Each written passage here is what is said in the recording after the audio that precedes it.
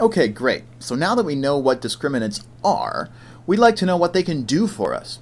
In other words, now that we have this new idea of what a discriminant is, can it do the same thing for telling us about the number and nature of roots of polynomial equations that b squared minus 4ac did for quadratics? And the answer is a qualified yes. We'll see now how our version of discriminants can tell us whether a polynomial with rational coefficients has repeated roots, irrational roots, or non-real roots. Starting with repeated roots, here's a cubic that has two roots that are the same, -4, and a third root at 5. If we compute its discriminant, the first thing we have to do is subtract those roots pairwise. But when I subtract the pair of roots that are the same from one another, I'm going to get a 0. So that when I multiply all the pairwise differences together, one of those factors is equal to 0, and that gives us a 0 discriminant. Is it an accident? Absolutely not. We're going to get a 0 in our discriminant whenever one of the factors in its product is 0, but the factor in its product is 0 only when two of the roots are exactly the same. So the only reason we got a 0 for this discriminant was that x1 was equal to x2. And that's true in general. Every polynomial with repeated root must therefore have a 0 discriminant. So just like b squared minus 4ac for a quadratic, when it's 0 indicates the presence of a repeated root, it's true for our general conception of discriminants as well. And so is its contrapositive. If the discriminant is not 0 for a polynomial, that means that all of its roots must be different. This is maybe even a more powerful result, because as a mathematician would say, it's a generic result. Most polynomials have non-zero discriminants, and therefore most polynomials have roots that are all distinct.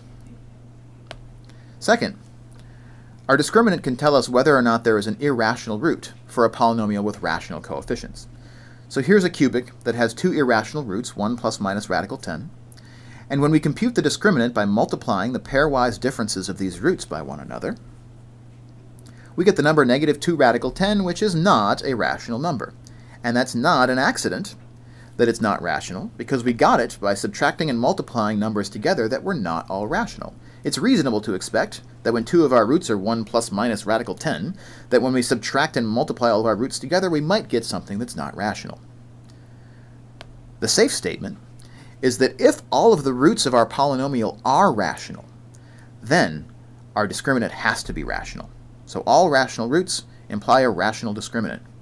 Why? Because how do we get the discriminant? By subtracting and multiplying roots by one another. And if all those roots are rational, then we're subtracting and multiplying rational numbers by one another.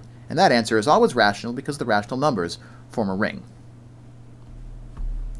The contrapositive of this statement is again perhaps even more powerful. If the discriminant of a polynomial is not rational, then that must mean that not all of the roots of p are rational. So the contrapositive tells us an irrational discriminant implies the existence of at least one irrational root. And what's good for irrational is also good for non-real. Here's an example of a cubic polynomial with two non-real roots, -1 plus minus radical -10, arranged in the complex plane as shown. When we compute its discriminant by multiplying the pairwise differences of these roots one by another, we again get an answer, a product, which is not a rational number. It's not even a real number, 38 square root of -10. Again, it's not an accident that that's not real, because we got that number, the discriminant, by multiplying the differences of pairwise roots by one another, and two of those roots were not real. So it's reasonable to expect that neither is their product. On the other hand, though, the product of the first two roots was real. The product of the red and the yellow arrows here is the real number 19. But remember, when you find the discriminant, we have to multiply the differences of all pairwise roots together. And when we do that, this becomes not real anymore. And the general statement is that if all the roots of our polynomial were real numbers, then our discriminant must be a real number. So all real roots imply a real discriminant, again, because then the discriminant would be the product of differences of real numbers, and the real numbers form a ring. The contrapositive is then, if our discriminant is not a real number, then our polynomial must have at least one root that is not a real number. So non-real discriminant implies the existence of at least one non-real root. So there are three things that discriminants can do for us for any polynomial. When the discriminant is 0, we have a repeated root for sure, at least one. When the discriminant is irrational, we have at least one irrational root, for sure. If the discriminant is not real, we have at least one non-real root, for sure. So the discriminant looks like a great thing in general.